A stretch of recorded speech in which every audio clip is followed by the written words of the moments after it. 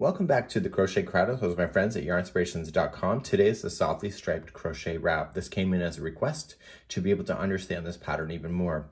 The question really became is that the crocheter feels that they're losing stitches on one side and gaining on the other because it has a lean.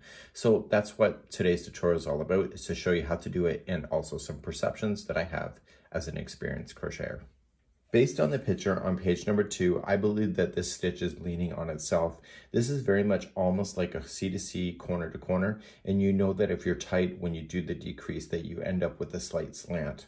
So what I believe is happening on this particular one, usually when you fold something over and you create the look of that, usually what happens is that the lines stay uniform to the fold.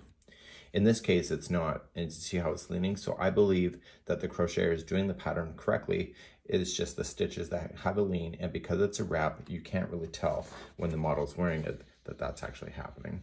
So without further ado, I'm going to leave the instructions for the colors. A, B, C, D are the colors you can see here, and you're going to be able to break those down. So my concept today is to show you, this is a multiple of 4, so if you want to change the concept, you could just, instead of 96, you could just keep it in multiples of 4, and then you'll have the balance.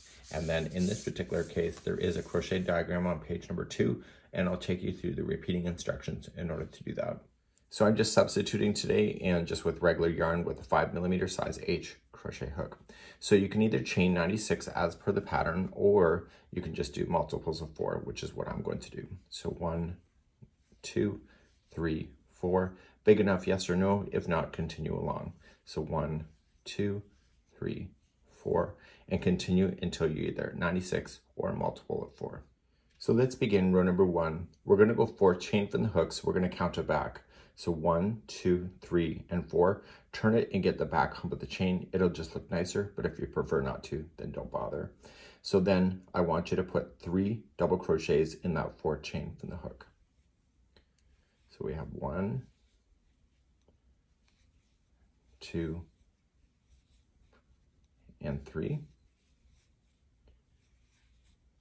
And so there we go. And then we're going to skip a total of 3 chains. So 1, 2, 3, and go to the 4th chain and single crochet. Now we're going to chain 3 once again. So 1, 2, 3, and in the same stitch where the single crochet is coming out of, you want to place in 3 more double crochet. So we have 1, 2, and 3.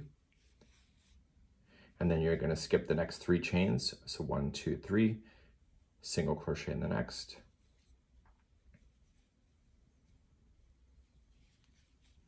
Chain 3 to start, 1, 2, 3, and in the same stitch where this is coming out of, 3 more double crochet.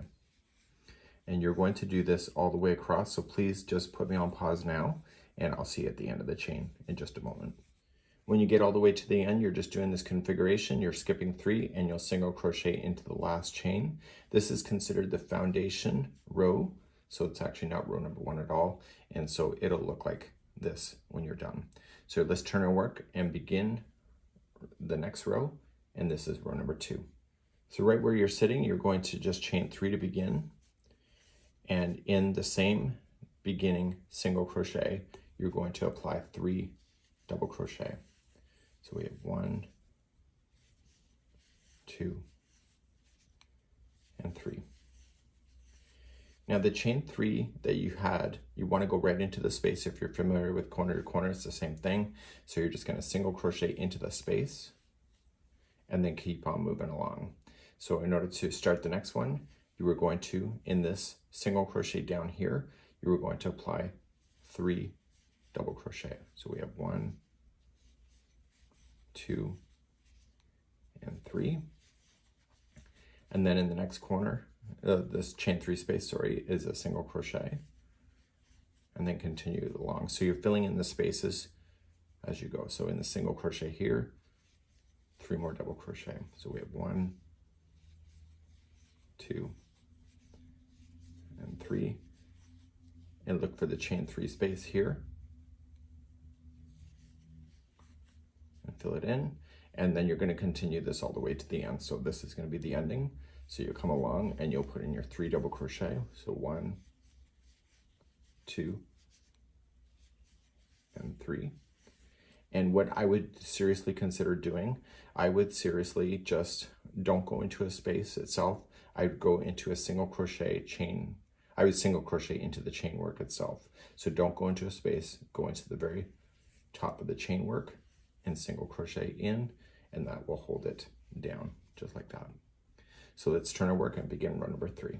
Okay, let's start row number 3. When we start row number 3, we're going to chain 3 once again. So 1, 2, 3, and in the same stitch that you're coming out of, you are going to apply 3 double crochet. So 1, 2, and 3. Now you're going to reach over, and right where the single crochet is over here, you're going to match that and put a single crochet in.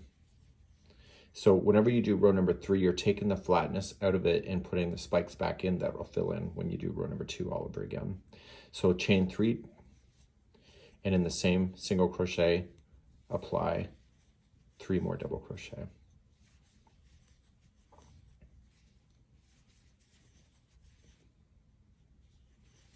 Okay, and then look to the next single crochet that you'll find over here, single crochet to pull it on over, and then start another one. So chain 3, sorry, keep dropping stitches, and put in 3 double crochet.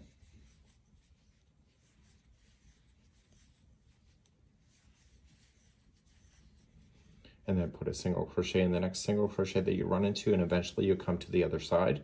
You'll chain 3, and then you'll be back into the same spot, put 3 double crochet,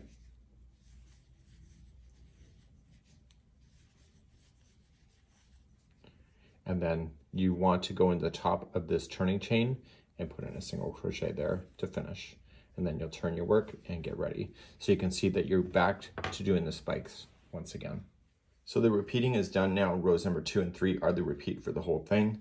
So if you wanted to start row number 2 again, all you have to do is chain 3 to begin and place in 3 more double crochet into the top of the single crochet.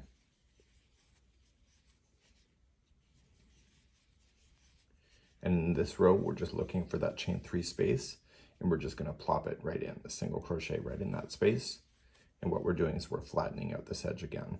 So right here in the single crochet down here, we're going to put in 3 double crochet, single crochet into the chain 3 space, and then plop it on down again, 3 double crochet, and you'll do this all the way across. So this is just repeating row number 2.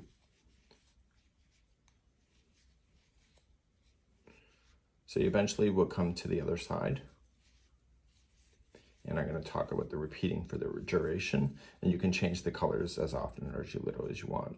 When you get to the edge here, I recommend not going into a space, but go into the top of the chain 3, and it will hold it into position like that.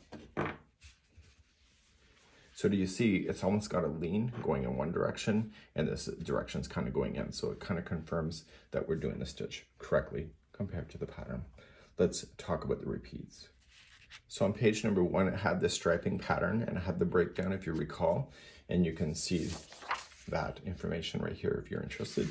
So then it says to repeat the second and third rows until 147 rows of the stripe pattern are complete. If you don't want to worry about the striping and just let the yarn play its own tune, you're welcome to do so. At the end of this, on the end of the instructions, what we have to do is that we have to then finish off. You're going to notice is that the end pieces are flat. So you want to make sure that you're at a flat piece in order to do that. So the fringe is just going across, and I'll show you how to do that next. To do the fringe, we're going to start off, and we're going to start by chaining 15 and slip stitch second chain from the hook and all the way down to the remaining. You're going to then single crochet each of the next 3 stitches, and you're going to do this all the way across your particular item. If you don't like slip stitching, you can also just do single crochet, but just let you know that that would take up more yarn, just in case you're on a budget for that. So let's show you how to do the fringe, and you'll do the same on both sides with the right side facing up. Now, what's kind of misleading about this, if you look at the instructions, it says the shallot's reversible. There's no right side or wrong side. So when it says to do your fringe on the right side, you're just going to have to guess. So what I would seriously consider doing, though, is that if you want it to be really consistent, just grab a stitch marker and apply it to one side. So when you go to start, then the other side, when you go to finish off one, you are doing the same on the same side.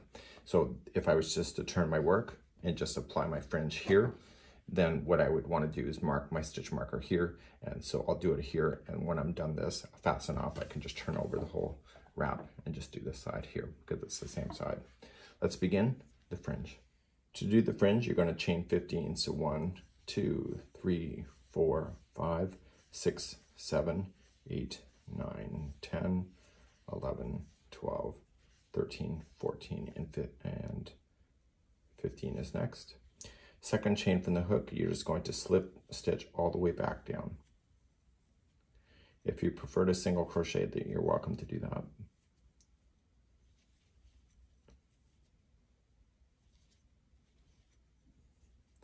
The advantage to this as well is that you'll have nice long fringe, but you will not have any things that are going to be falling apart if you go to wash or tangle with each other.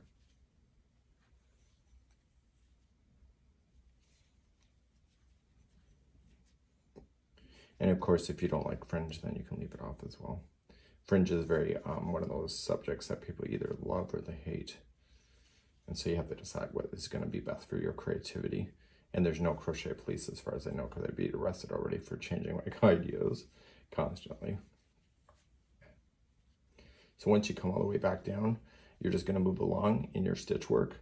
So the next 3 are going to be single crochet. So 1, 2, 3, and then you're going to then chain a total of 15 again. So let me just take a look at the instructions just quickly here. So we just immediately just chain 15 again. So 1, 2, 3, 4, 5, 6, 7, 8, 9, 10, 11, 12, 13, 14, and 15. You'll slip stitch all the way back down to this and then single crochet in the next 3, and you'll continue to do that all the way across.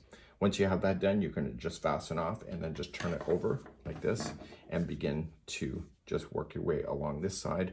And it's just every stitch equals things. Remember that you have your chains here. So there, remember you skipped over 3 chains. So those 3 chains you'll go right into, but I wouldn't hesitate to go into spaces if that makes it easier for you as well.